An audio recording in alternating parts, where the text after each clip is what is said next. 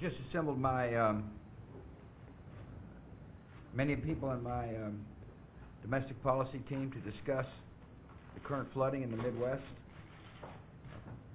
First, our hearts and thoughts go to those who lost life. And of course, we're concerned about those who've lost their homes or lost their businesses. I've been briefed by Secretary Chertoff and Secretary Schaefer and Director Paulison about the response. First task at hand is to deal with the floodwaters, to anticipate where the flooding may next occur, and to work with the state and local authorities to deal with the response.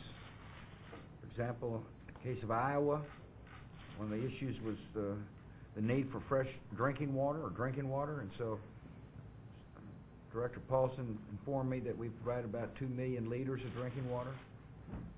When I was overseas, I spoke to the governor, and he said, listen, we need federal help on drinking water. So I sent the word to David, and he responded well. My only point to you is that we're in constant contact with people on the ground to help make sure that we save lives. Now that the water is beginning to recede, the question is, how do we help with the recovery? And Secretary Chertoff briefed me on plans, particularly when it comes to housing. A lot of people are going to be wondering, is there short-term help for housing?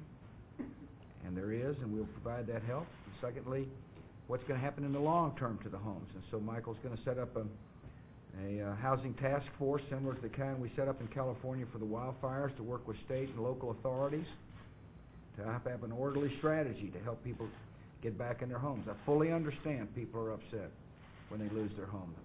A person's home is their most valued possession. And we want to work with state and local folks to have a clear strategy to help people get back into a place where they can live. Secondly, we're worried about farmers and ranchers. The country that's being affected by these floods, got a lot of farm country, a lot of people raising livestock, and the Secretary of Agriculture has briefed me on the conditions.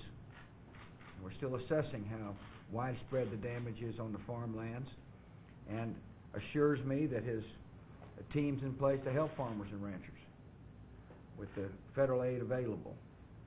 And finally, Director Nussle's here from the Budget Office. We've got what we call a disaster relief fund.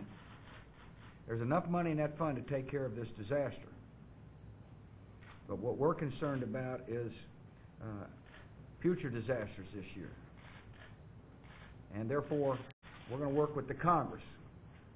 Jim Nussle's going to go up to work with Congress to get enough money in the upcoming supplemental to make sure that fund has got enough money to deal with a potential disaster, another disaster this year.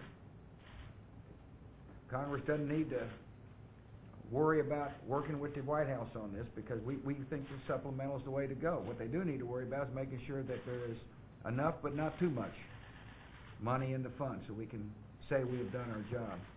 I want to thank the members of my administration for working hard on this issue. I want to thank the governors in the affected states for being so compassionate and caring for their citizens. I want to thank the folks at the local level for loving a neighbor like they'd like to be loved themselves. This Thursday I'm going to take our team down there to meet with the folks in Iowa, and I unfortunately have been to too many disasters as president.